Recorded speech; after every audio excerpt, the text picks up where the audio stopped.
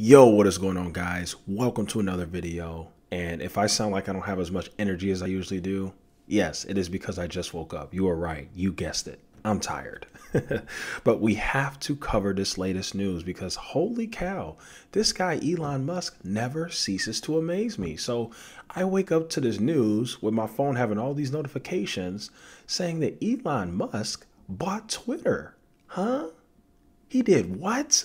So let's go ahead and get right into this because I am a Tesla investor. I know many of you guys are Tesla investors. So I just wanted to break a few things down regarding this sale because I must admit it is a very odd thing for him to do. I don't know why he would do it, but let's get into some things of why he would do it, right? So in its regulatory filing, Twitter said that Elon Musk purchased around 73.4 million common shares in the social media platform.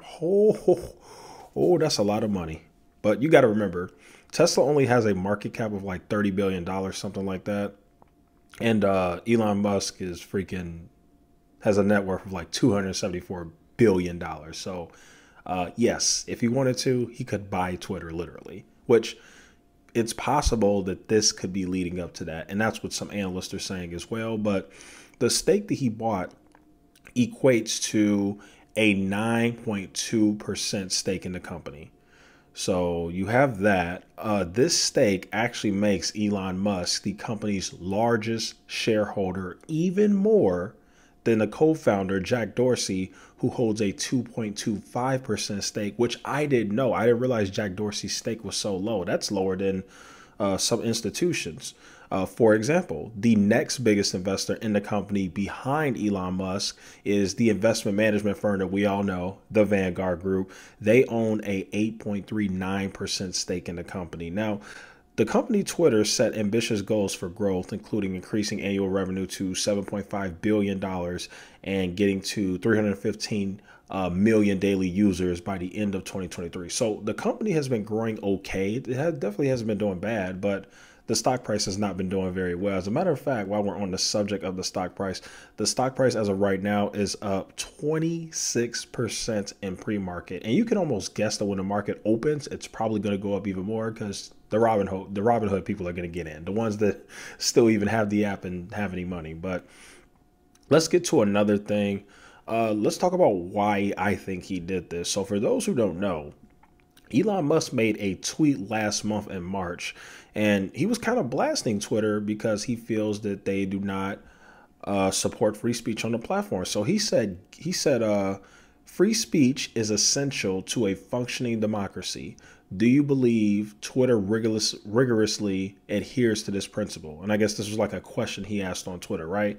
Then he quoted that same tweet and he said, given that Twitter serves as a de facto public town square, which I agree, he's right about that, failing to adhere to free speech principles fundamentally undermines democracy. What should be done?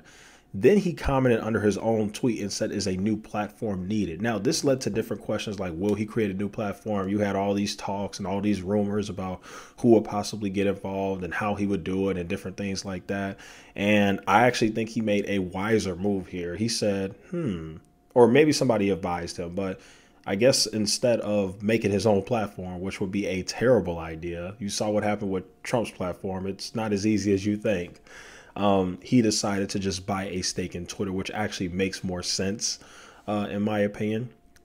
Don't get me wrong, as a Tesla investor, I do not support this. I'd rather him put all his focus on Tesla.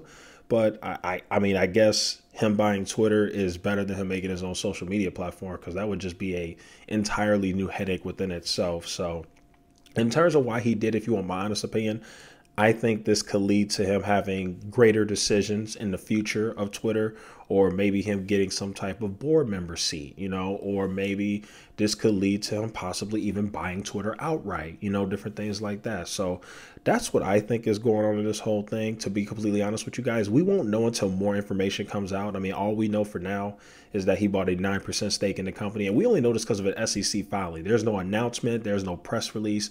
We just saw an SEC filing that said Elon Musk bought this much of of Twitter stock. That's really all we know. So it'll be interesting to see what happens going forward in the future. And believe me, I will be keeping my eye out. And as soon as I find out, I will let you know. So there you have it. Thank you guys so much for watching. Feel free to like, share, and subscribe. And I will see you guys in the next one.